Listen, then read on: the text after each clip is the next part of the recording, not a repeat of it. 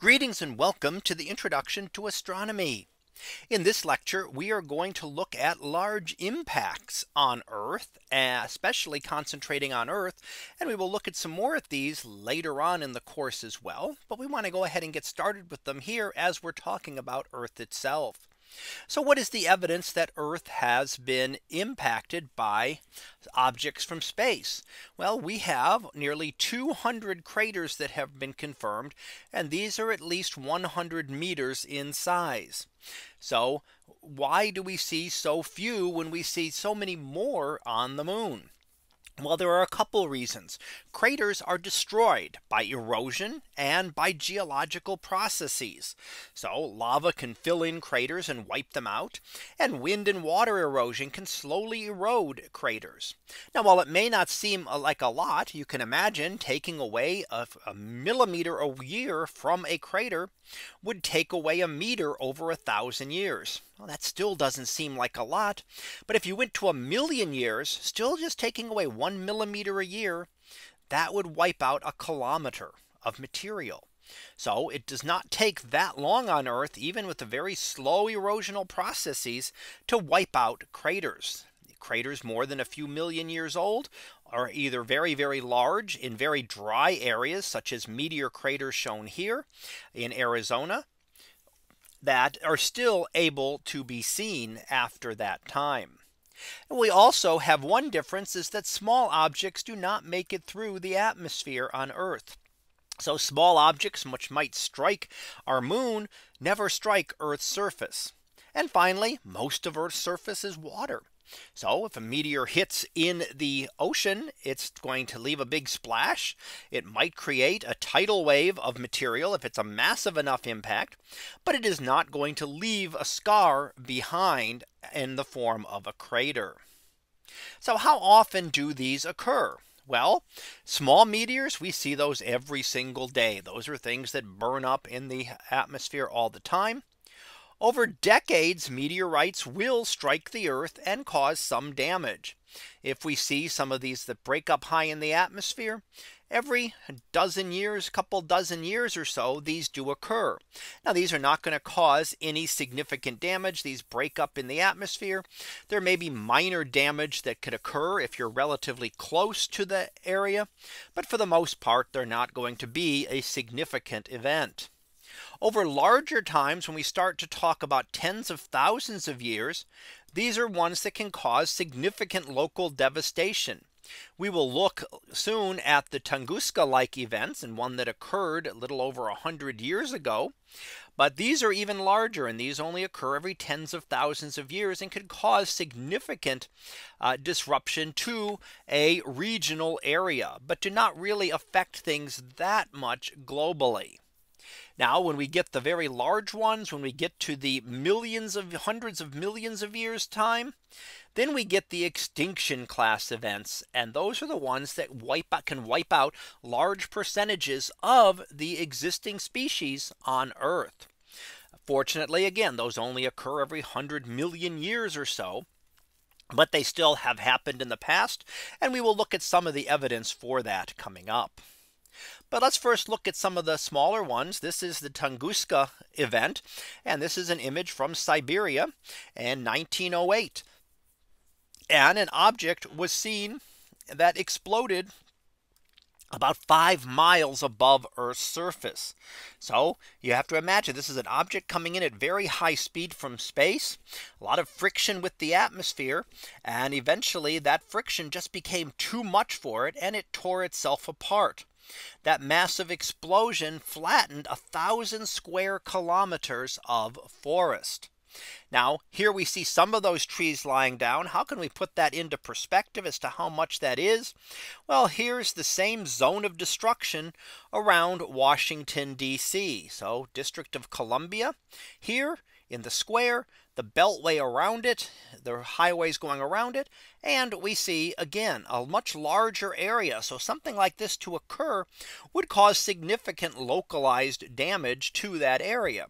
Now, of course, the odds of it happening directly over a city would be pretty small, but it could still cause some pretty significant devastation to that region. Now we could also look at larger ones, and let's look at the Yucatan event. This was a lot longer. This was 65 million years ago, and you may have heard of that one as the causing the extinction of the dinosaurs. We can see the remnants of that crater still off the Yucatan Peninsula in Mexico. So impact point right about here. And then we can see the remnants of this when we look at this around. We can kind of trace it around what is still visible on land. The rest is buried beneath the ocean. So we can still see remnants of the crater. Now this was a much larger impact. I mean, this is one of those extinction level events. So let's take a look at this by comparison as we did with the previous one. Well, instead of just being the size of the Washington, D.C. area, this impact, this is the inner crater of the impact, would cover not only Washington, D.C., but Baltimore and much of the surrounding area.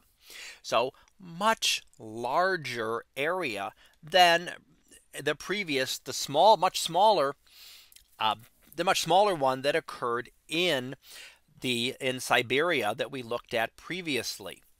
So a bigger object causes much more devastation locally, here wiping out two cities completely and causing significant devastation. Even areas are significantly away from that were it to occur over the middle. And of course, also causing global effects as well. And this leads us to things like the mass extinctions. How do we get a mass extinction? Well, about 5 times. This has occurred about 5 times in the last 500 million years. So in 500 million years, about 5 times. That's what we say, about 100 million times each time. So what is the evidence for this? This is the most recent one, about 65 million years ago, which we talk of as the dinosaur extinction. And what is the evidence for this?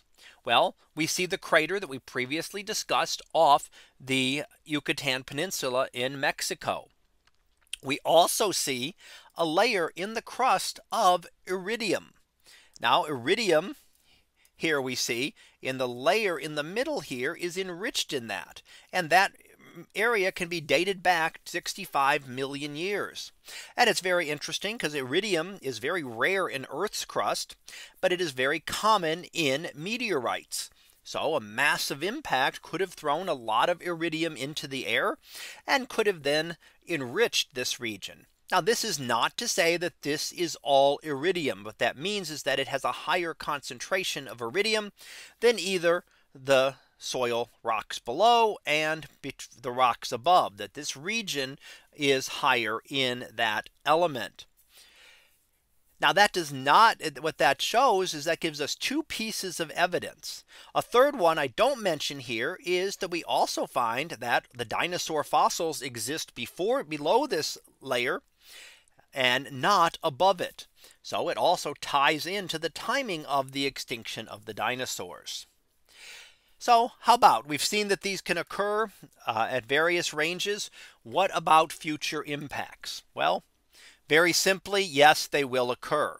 We can never say when, because it is a probability. It's not an exact when as to when they will strike us, but eventually it will happen. Now we said they happen about every 100 million years, and the last one was 65 million years ago. So it sounds like we got 35 million years to go before an extinction level event would occur. However, it's not guaranteed that it will wait exactly at that 100 million year mark.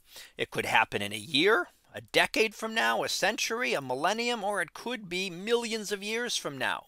It could be longer. It could be another 50 or 100 million years from now. We do know lots of objects, thousands of them, that cross Earth's orbit. These are all ones that could strike Earth. Now we look at the sizes of them and what we've detected, and we've been working on trying to detect the larger ones. But the problem is these are all small. They're very dark. They don't reflect a lot of light, making them difficult to be able to detect. And there are really lots more that we have yet to be able to find.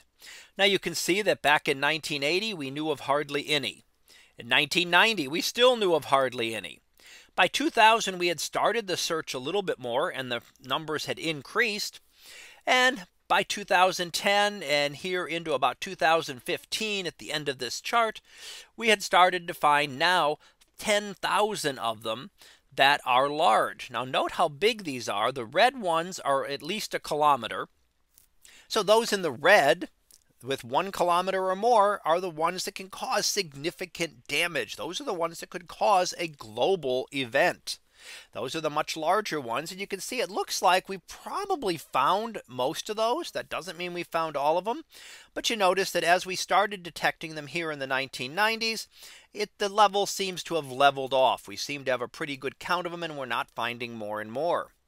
However, things that are only at least 140 meters, so more than the size of a football field, are still increasing, and we're still finding those at a very rapid rate. So the number is increasing drastically. And if we look at all sizes, even smaller than that, it's increasing even more. Now, of course, the tiniest ones are not a big danger to us unless you happen to be right under it. 140 meters, that's a pretty significant impact, and will have some serious effects. And the larger ones, of course, are the most damage. The difficulty with a lot of these is being able to track their orbits accurately. Orbits are constantly changing because there are gravitational interactions between objects that cause these objects to deviate a little bit. So they may be not going exactly the way we thought they were.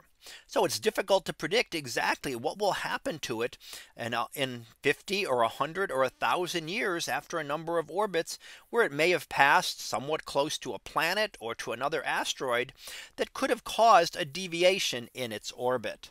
So studies are continuing to track these and try to look at methods to be able to eventually divert them if they were found to be coming to Earth.